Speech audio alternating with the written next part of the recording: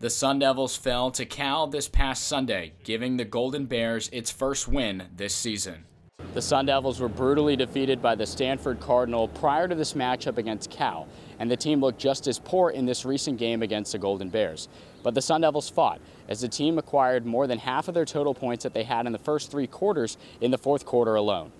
The Golden Bears played with nothing to lose and took advantage of an ASU team that has struggled early on in games and was able to win the game by double digits.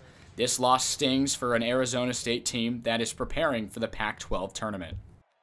Arizona State will next be taking on the team from down south in just a few days in Tempe, as the Sun Devils will be looking for revenge on the Arizona Wildcats. This win will be a huge change in momentum for the Sun Devils prior to the Pac-12 tournament. This has been Matt Venezia, Cronkite Sports.